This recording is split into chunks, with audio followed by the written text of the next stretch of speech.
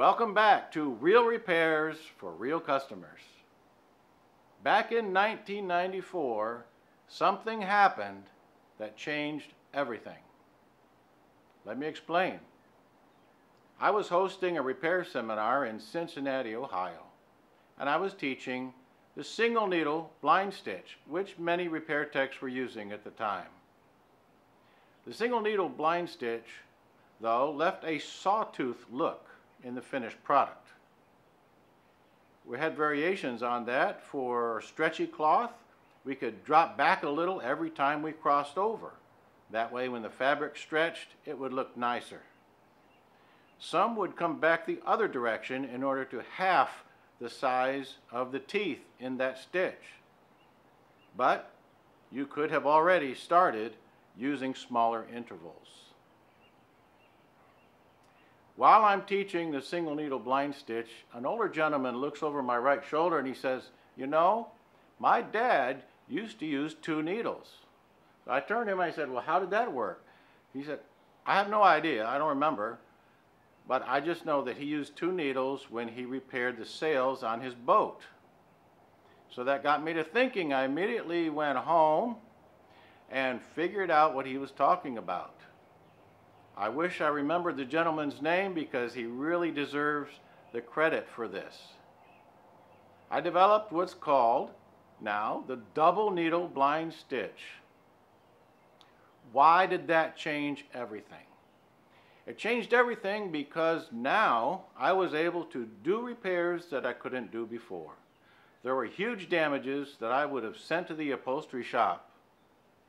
Now I could take repairs that I considered prior to this impossible to do, and I all of a sudden made them the easiest repair to do and the repair with the least investment. That made a big change.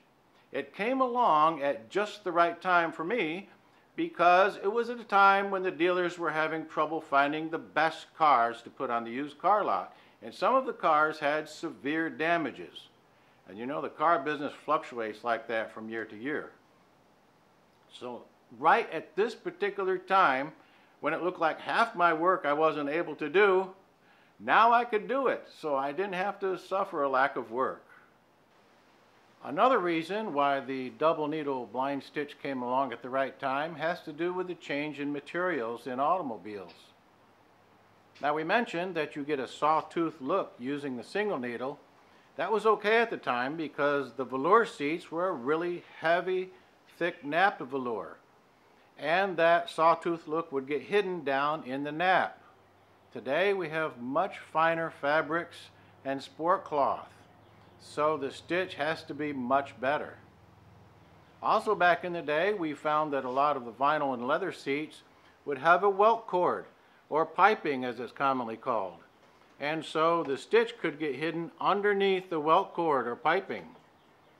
Well, there are fewer and fewer seats that use the welt cord anymore. Range Rover comes to mind, but there are fewer automobiles that have that. So the stitch is more exposed. It has to be a better stitch. And the double needle is in fact twice as good as the single needle stitch. It's just what we need at the time. It really did change everything. And since 1994, we've never been teaching the single needle blind stitch at any of the seminars. We've always been teaching the double needle blind stitch. I'm sure that when you see how that works, you'll be just as enthusiastic, and it will also change your repair world as well. So come on, let's go to work.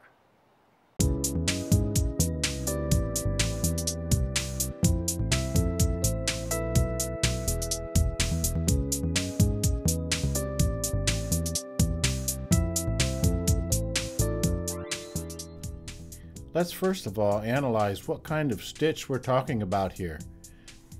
In the stitch adjacent to the one to be repaired, we see the center line, of course, is a blind stitch. On either side of that, where the selvage is folded underneath on either side, is a top stitch. And so we recognize this as a French stitch. So the French stitch could be thought of as a single blind stitch with 2 top stitches parallel. But in our repair area, we see only 1 top stitch. The salvage from both panels have been folded to one side, and so only 1 top stitch is needed. So in this panel, there are 3 layers. However, we'll be sewing just through the 1 top layer.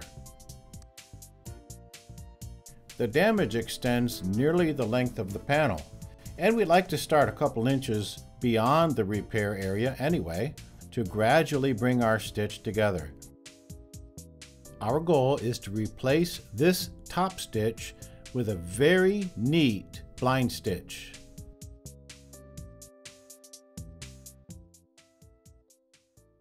We'll be using hand sewing thread, and you can choose either a 3 or 4 inch round tip needle for cloth. Initially, grab about 3/8 of an inch of material on one side.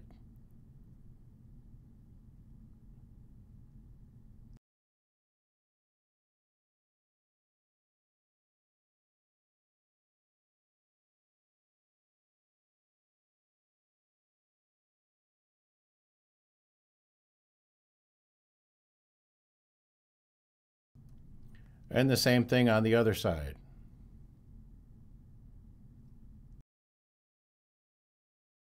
Now we insert the right needle into the same hole as the left thread is coming out of, and travel 3/8 of an inch.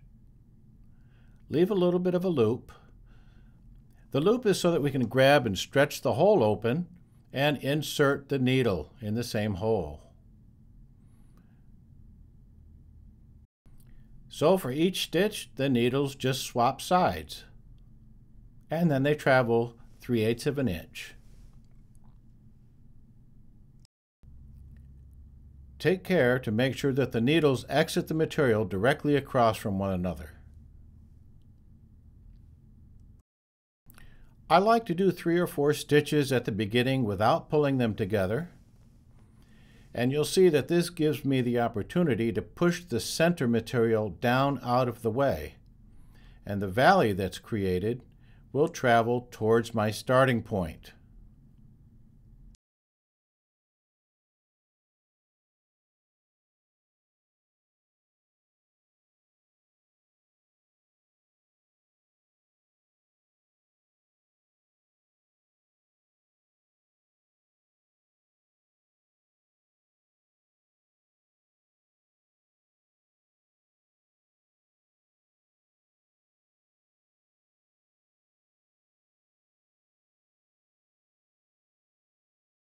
Here I like to use my scissors to depress the excess material out of the way so that each stitch hole on the left matches up to each hole on the right, making it impossible to see the stitching.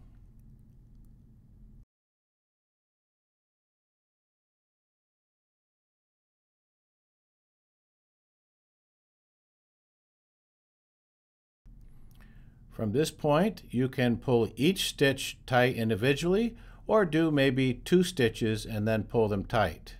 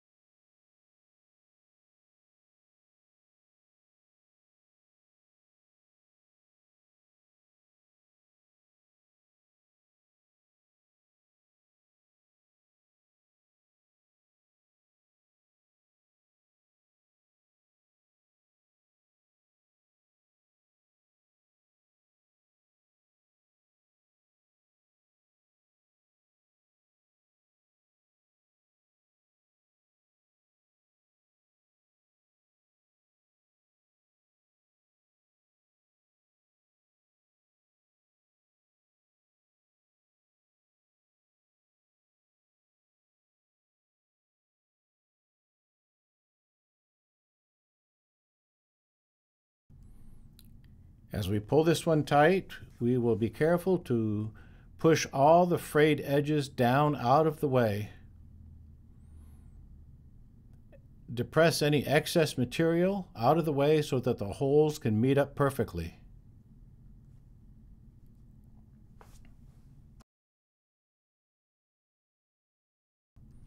When you're tightening, it's a good idea to alternate left and right a couple of times, and that pulls out the slack in each of the threads.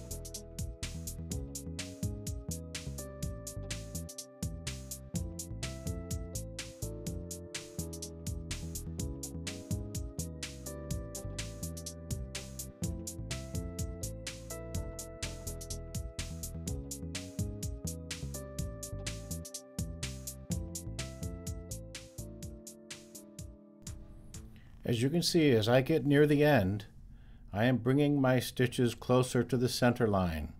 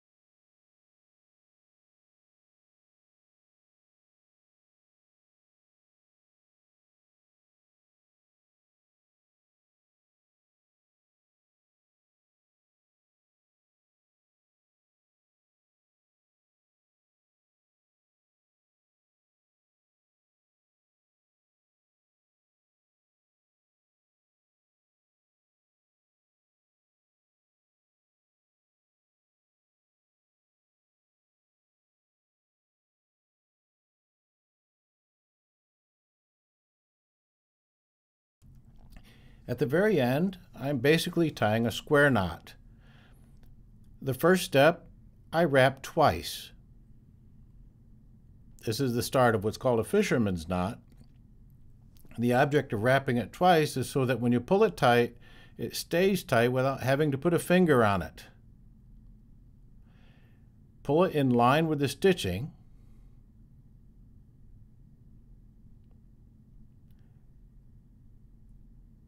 And then finish up with one wrap around as you would do with any square knot. If you insert the needle into one of the holes where you tied the knot originally, then you'll find that you can turn the knot under the surface of the fabric. Anyway, this is what we're going to attempt. It doesn't always happen, but it's nice when it does.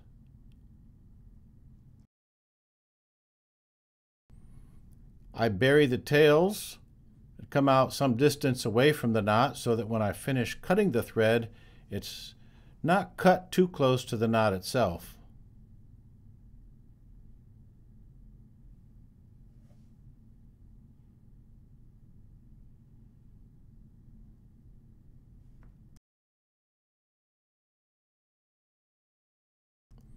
Just give it a good pull and the knot goes under.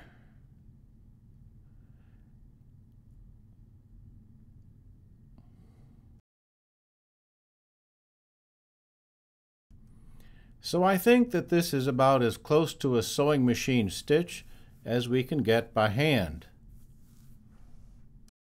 The casual observer will not notice any difference.